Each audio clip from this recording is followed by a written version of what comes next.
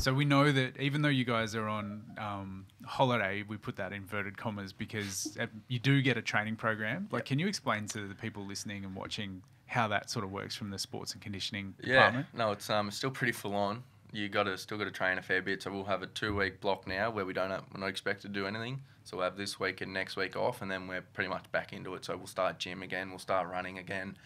First couple of weeks, they sort of just build you back into it, and then after sort of your first 2 weeks, you'll be running 3 or 4 times a week, plus 3 or 4 weight sessions, plus a off legs day where you might have to go for a swim or do a boxing or something like that. So still pretty full on, but I mean, you can go do it wherever you want, which is the best part about it. That's why we can go and enjoy ourselves in Greece and do whatever, as long as we're staying to our program. It doesn't really matter where you are. So sitting here right now, physically, how do you actually feel body wise? Like, you know, finals obviously would have got through, no dramas, but do you, now that the season's over, did your body sort of say to you, yeah, we need to just rest and repair?